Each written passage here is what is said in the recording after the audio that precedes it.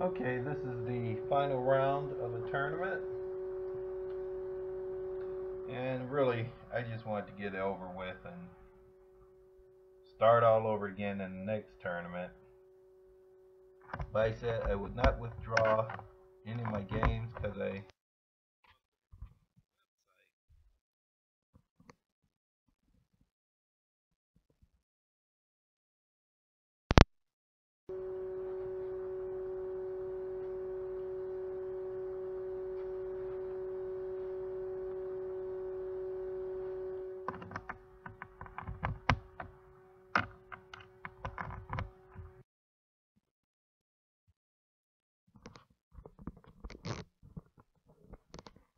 okay, apparently I wasn't ready,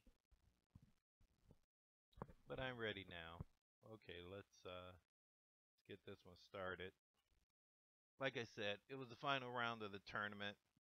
I wasn't playing very well and I wasn't scoring very well, so I said I would just relax, play this game, get it over with, and enjoy my final evening near Chicago.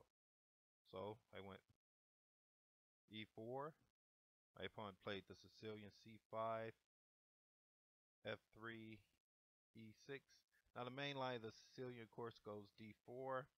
I've already played that one time. I said I want to relax and just get this over with, so I played c3.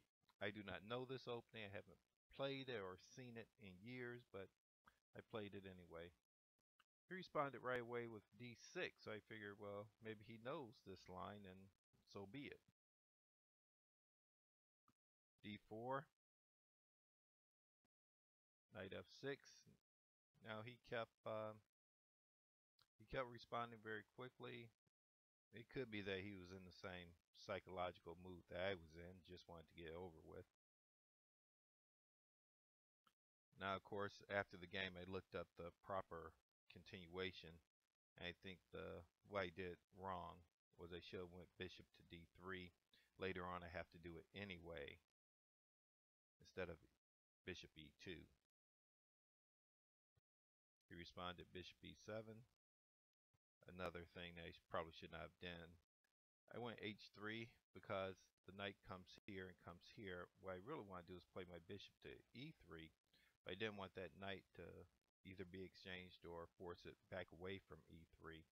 So I played the h3, probably a wasted move, really.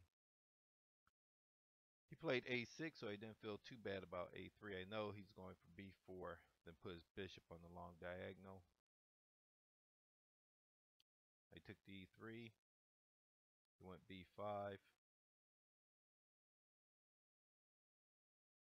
Knight d2. Now I'm feeling kind of cramped, and I really haven't done anything to give myself a square to break through on, either e5 or, I'm sorry, either e5 or d5. So I'm going to have problems in the opening. I already realized that.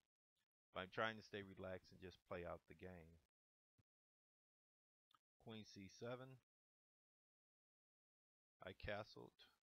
Wasn't too bad. Probably should have played rook to h1 first, but I don't think it makes too much of a difference. Bishop b7, rook h1, rook h8. It's interesting, we're on move 10 and nothing's been exchanged. No pawns, nothing. I went b4, which again is a move that I would never make without a really good reason to make it, but I made it anyway. I thought maybe exchange. He take rook, I take queen, he takes queen, I take rook. I'm not worse off. Not much better off, but I'm not worse, mainly because he hasn't castled yet. f6, now I know he's preparing a castle. Bishop d3, and this is what we talked about earlier. I actually wasted a tempo. I could have went straight to d3. He castles. Rook e1. Now I'm trying to break through on either e5 or d5, but it's going to take a while. I'm fortunate that he didn't make that move earlier, otherwise my bishop would have ended up at f1 as opposed to b1. I like b1 because I'm trying to use this diagonal to attack his king if I can lock up this center.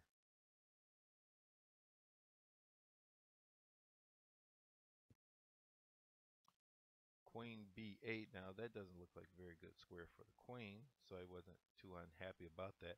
But the queen is on the e5 square that I want to break through at. I want to get rid of this knight because it's actually protecting the king, and my bishop was just in the way, blocking my breakthrough at e5. And now this move I did not fully analyze, I just wanted to do it, so I did it, and that's a quick way to lose games. So he's attacking my bishop, I'm attacking his knight. I think if he takes the bishop off, I'll take his knight off, he'll take with the bishop. And now the knight's no longer protecting the mating square if I play queen to c2, but he does have a block. And now I have to break down that block, and it only cost me a pawn, so I don't think that's too bad. And sure enough, he takes off the bishop, I take off the knight, he takes with the bishop in order to protect his pawn. I think I can get that pawn back if I really wanted it back. If I play the knight here, that puts both these knights on that pawn as well as knight on the bishop. If I end up exchanging here, if the bishop takes, then my bishop is posted right in the center board, covering a lot of territory.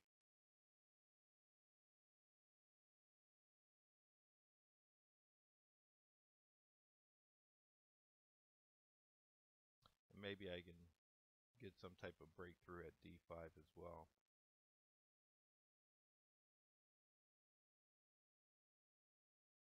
That was a thought. So those exchanges, then I had another thought, which I didn't analyze completely. I said I might be able to attack here. If he pushes up, I can play knight here. The queen ultimately comes over here. I thought I'd have attacking chances.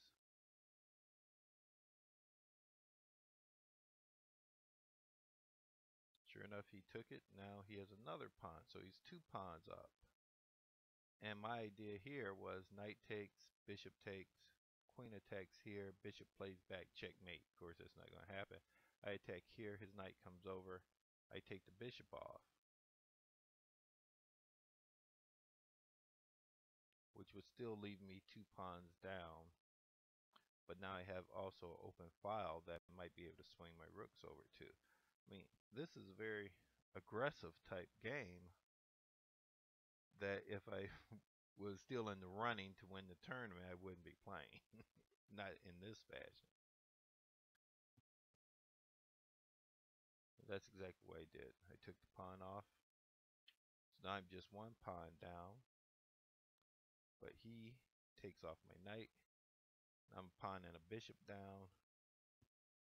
I threatened checkmate here, and this I actually did not see because it didn't analyze the position long enough to see it. Bishop takes pawn. That comes with check. I have to respect the check, so I take the bishop back.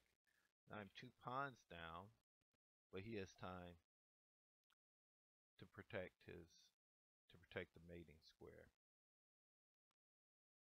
And right here, I had a brilliant idea of playing the bishop for the check. Knight takes the bishop off, rook attacks, knight moves out, checkmate. But of course, knight does move out, pawn pushes up. I take the knight, king steps out. I'm still 2 pawns down, but his king is being forced out of the castle into the center. But I don't have any attacking squares, so it looks bad. What actually happened is I saved my queen so that I could play that later, and I want to cover this square. I'm not sure how to do that.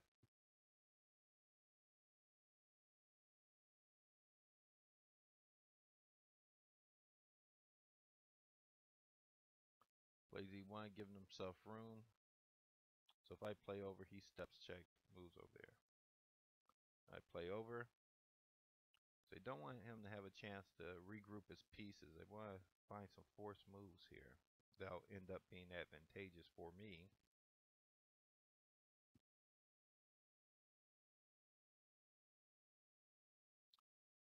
Bishop takes knight at e4. I was happy to get rid of that bishop, but if you're trying to mate somebody and you're 2 pawns down, you can't afford to exchange off all your pieces.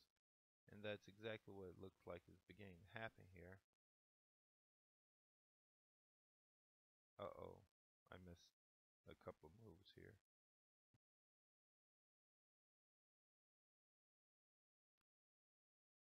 The queen had played here and this rook has already played here. Okay, I don't think that's too vital. Same thing happens. Knight takes the bishop, rook takes the knight. Now, only the major pieces are left, but I'm also 2 pawns down. He plays his queen over, wanting to exchange off queens. I play the rook over because I feel that I can get 1 pawn back, but after check, king moves over, queen takes pawn. I didn't want this rook coming over, forcing me to exchange off queens. In this case, if the rook comes over, I get my 2nd pawn back. So, what he did not want that to happen. So in this position, he played pawn to f6, which ends up being a serious blunder, and that's what happens in many games. Here, you're okay. There's no tactic to be concerned about, or there's no tactic that works right away. You have some chances here. It's a bad position. There's a tactic that works right now, and you're probably going to lose the game based on it. So rook takes check. If pawn takes rook back, queen takes check, king steps over, rook checkmate. So he can't allow that to happen. He has to move his king out. Discovered check. The queen is checking the king. King has to move. Lost his queen for a rook.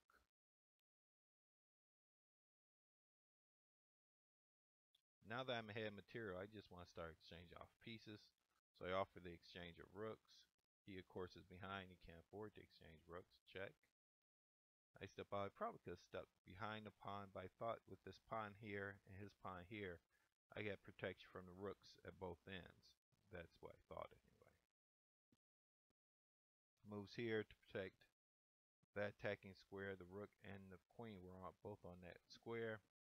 But now, nothing protects his rook here, and nothing protects his pawn here. All I'm concerned about is winning a couple of pawns and then exchanging off the rook. And if I have to, give up the queen for a rook. If I'm 2-3 pawns ahead, I can do that.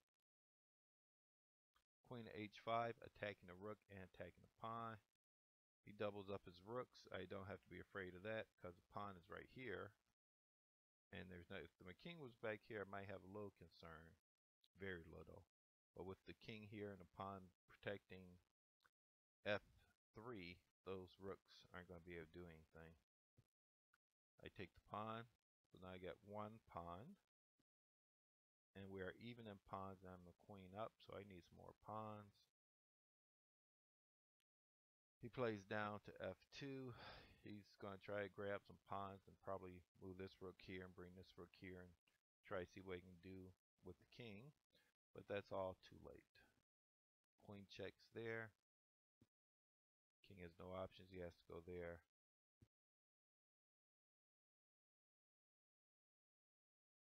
Queen and rook are working together.